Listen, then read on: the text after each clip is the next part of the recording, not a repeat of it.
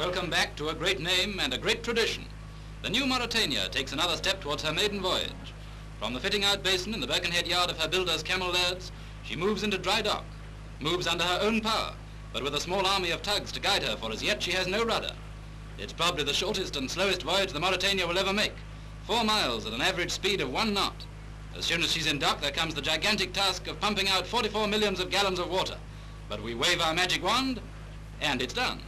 The giant propellers are given the final okay, and the 50-ton rudder is lifted into place.